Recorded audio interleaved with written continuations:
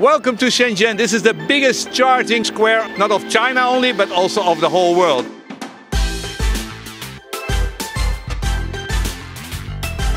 We have 637 cars charging here at the same time. This is the BYD part. There's only BYD taxis here, but on the other hand, you also have Baidu and other ones, and private cars can charge here too. The average person stays here about an hour, does about 15 to 20 kilowatt hour. The average speed of a charger is 30, and you also have 40 and 50 kilowatts, so that's about it.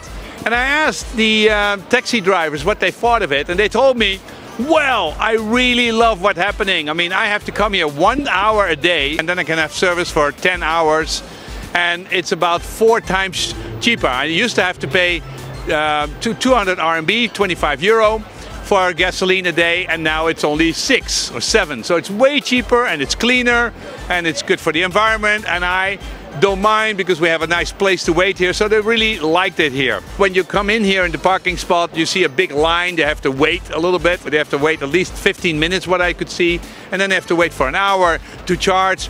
But they have massage chairs, and they basically sit on their phone playing around. Let's look at a couple of the charging stations we have available here in this place. So this is a charging station specially made for the taxis. You have huge lines here, left and right, hundreds and hundreds. It's just a Mennekes plug, and it's really easy.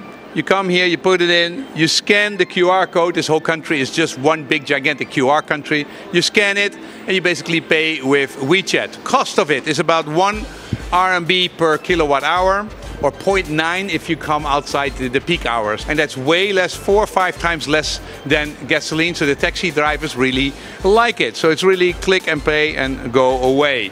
So as a passenger, you sit like a king here. It's really very comfortable, and it's silent. I think as a customer, I would be very happy in this car. So this one looks much nicer. This charger looks a little bit more elegant, more design, and this is made by BYD. So it has a screen, you can see how much the battery is full, and there's a little bit better information. So I think that's progress. And here we have the CHAdeMO version, which we know from Japan, and from Holland we have them too. And so they charge DC, and you can have 50 kilowatt. So let's look at some other type of vehicles which they have here, because they have a lot of different vehicles, which is fun to see. So what kind of brands do we see here? We have BYD, of course, and then what else do we have? It's BYD, Volkswagen. Volkswagen, yeah. Geely, yeah. The Rover, yeah. The Britain. Rover, yeah. And what is that? Changhe. Yeah, Changhe is another Chinese small one manufacturer. But I would say this is 75% BYD taxis we see here, and 25% other ones. I think most of the company-owned taxis are BYD. Yeah. So this is a special car. Which one is this?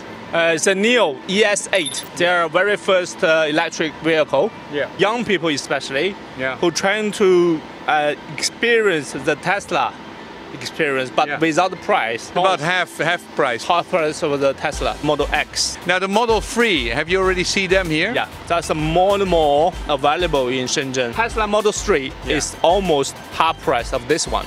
They're very popular for the young people. Okay, I saw it. The biggest charging square in the world. 650 people, and it's really interesting, all the culture around here, how they see it. It's big, it's efficient, it works. But I think what would be better is to have smaller places, 30 or 40 charging stations, and then to have them distributed around the world so you don't have to drive here. But everybody seems pretty happy. The taxi drivers are happy. Everybody likes it here. It's very gezellig, like we say in the Netherlands. It's cozy.